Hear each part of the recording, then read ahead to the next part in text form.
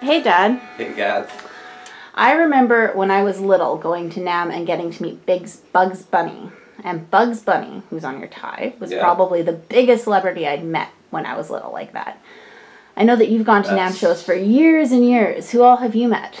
Well, of course, that Bugs Bunny, that was when Warner Brothers owned a music company, a publishing company, which became Alfred's, bought out Warner Brothers. But I've met some celebrities over the time, right? I think one of the saddest ones I saw was when, I can't remember which show it was, but there was Mr. Moog of Moog Synthesizer Design was in the aisle, and the fellow had a handwritten sign, right, saying, "Come and meet Mr. Moog," and nobody even knew who he was, right? The Error synthesizer had already gone by. And now, if that had been the case with the revival of synths, Mr. Moog would be looking with a lineup like Marshall used to be, right, just for his autograph. Absolutely, he would. Like Oberheimer got all his patents back, this last year. Yeah, he did. I remember you telling me a story about being in the Randall booth and having a shadow. Yeah, I don't remember. That's a funny story. That I was in there. I was actually dealing with U.S. Music Corp directly out of the States. Steve Baldwin up here in Canada took care of all Canada, and this was before Jam bought Randall. And so Steve gives me a price list. So it's an international buyer's price list that I was buying off of at the time, and so I've got this price list, and I'm saying, well, you know, a U.S. dealer isn't going to buy at these prices. Because it's basically a semi-distributor's price list, right? So I'm walking through the thing, taking a look at models of, because the Washburn guitars were on it and the Randall amplifiers were on it, and this fellow, right, kept sort of hedging me, right? I was in one little area, and then next thing I know, it's like he was shadowing me, and it turns out that he was using me as a decoy. He didn't want to be disturbed by people. It's one of these amp names was off of him. Kirk Hammett. Oh, that's it, Kirk Hammett. That was the guy, right? He was doing this thing. It was actually kind of fun. And then I know Rob and James tell a great story about you flying to a trade show and sitting next to someone on the airplane and having no idea who it was until you got home. Remember that story? No, you maybe have to prompt me with that one. It was a hockey player.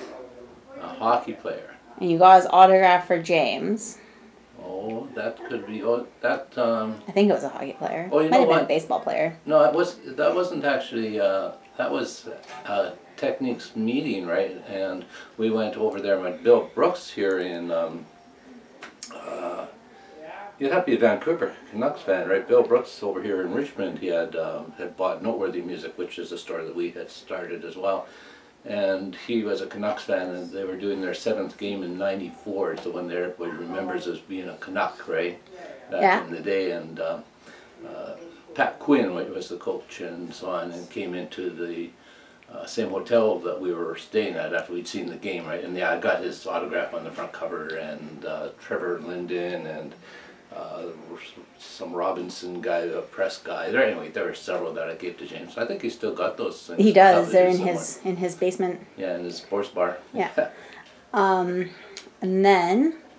Yeah, I don't know what that's got to do much with music, but it was at a trade show thing, well, and it was at Famous People. Yeah, it was. We were actually playing hooky right from the meet and greet. You won't tell them that part.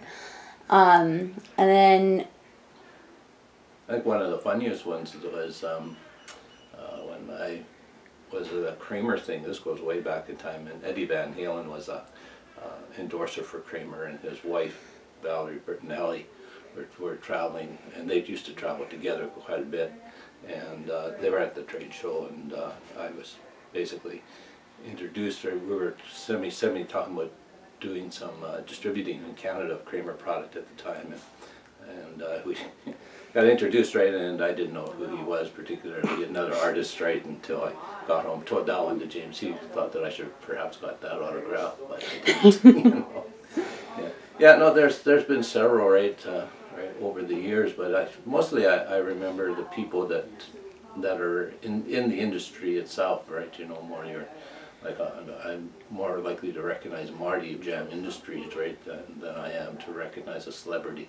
You know, and Marty would walk by anybody, nobody would know who he is, but he owns the entire company, so, you know, I'm more on that end of it, you know. It's like the picture of you with the president of Yamaha Canada, right? You're more likely to recognize him, you know. All right. Well, those are my celebrities anyway. yes, mine too.